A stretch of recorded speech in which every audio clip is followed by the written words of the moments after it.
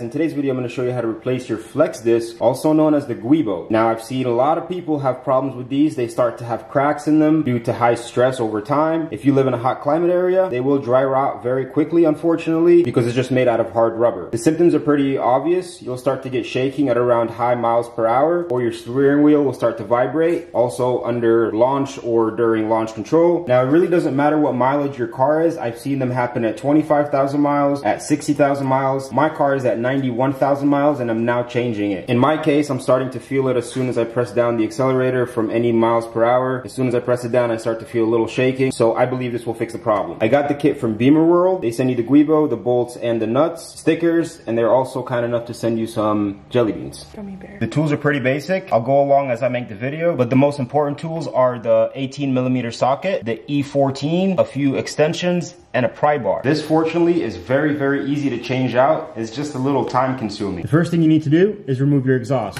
By doing that, you need to remove the strut brace out of the way. That's right by your resonator. They're held in by 8mm bolts.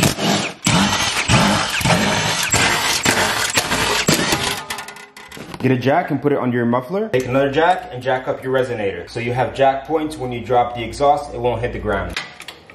Unplug your rear exhaust valve. Luckily, the exhaust is only held on by 6 screws. We're gonna start with the downpipe to the exhaust. Take a 13mm and remove that bolt. Remove this nut.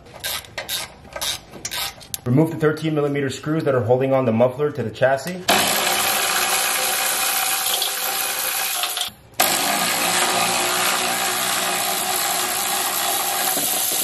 Do the same for the other side. Once all 6 screws are removed, slowly bring down your muffler.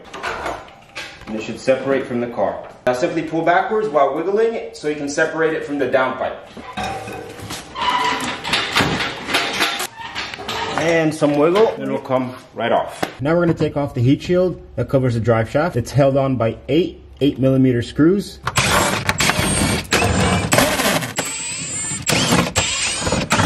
And the last 2 are 10mm.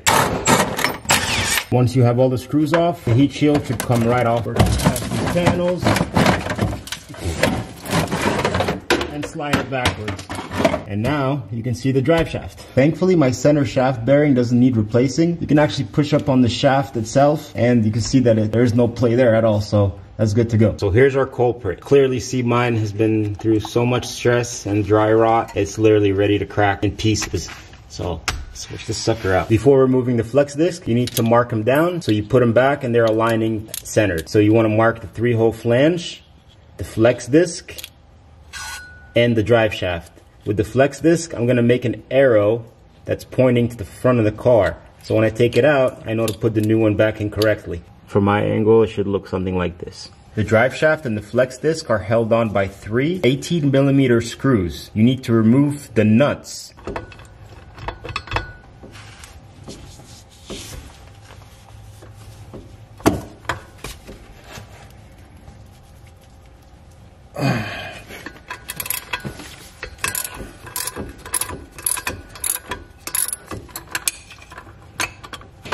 And there's your third. Once they're loose, you can remove them from the shaft. Once those 3 screws are out, you have your E14 bolts. Go ahead and just remove them out of place. It's good to use something with leverage. It really helps you removing them if you don't have a lift like I do. Your center shaft bearing bracket is held on by 2 13mm screws. Remove them. Just have something to support the shaft when it falls down so it doesn't hit the ground.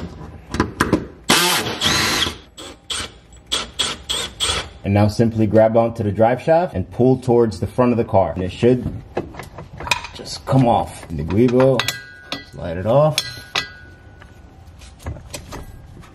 And there you go. This is exactly why you probably should replace yours as well, guys. Looks really bad. Cracks all over the place. This probably wouldn't have lasted another 5,000-10,000 miles. To make sure you put this back in correctly, there's arrows on the side of the Guibo. Remember earlier how we pointed an arrow? So we just gotta line up those arrows with the new Guibo so we make sure we put it back on correctly. So everything stays aligned. So once you align all the arrows and everything looks good, go ahead and mark the position with the arrow so you can line it up with the drive shaft when you put it back in the car. Now, Bimmerworld provides you with this entire kit. They give you the bolts, the nuts. So I'll link everything down below so you guys don't have to look for it. Keep in mind, this kit can apply for other vehicles as well. So they'll send you the extra bolts. So I'm just gonna use the bolts that came out of the car, the E14 ones, and put them back exactly where they came out. Line up your arrow, and we do everything backwards. Put it in place. Once you have the flex disc in between the flange and the drive shaft, go ahead and line up your arrow and simply push the drive shaft into the Guibo.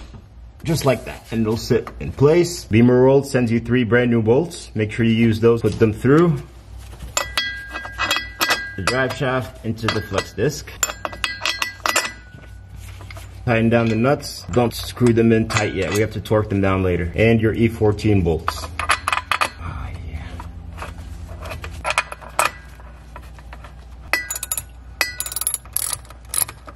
Before you tighten down anything on the flex disc, make sure you put back your 2 13mm screws that hold up your center drive shaft bearing.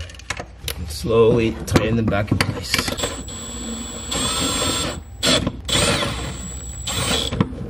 Where's that? There you go. Good. Now we put back our heat shield, our exhaust, and pretty much done. Tighten it down.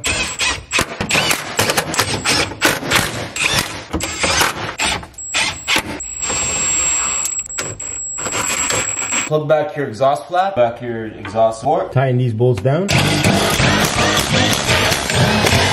Alright guys, and that's how you change your Guibo. I'll link everything down below. On a scale out of 10, the difficulty is about a 4. It's just time consuming, that's all there is to it. If you have any questions, let me know down below. Alright guys, till next time. Peace. Alright,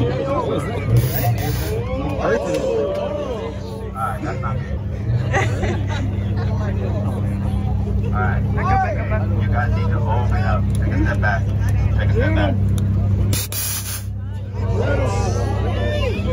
He wants to go for it. Alright, we need to make sure we catch that on video. There you go.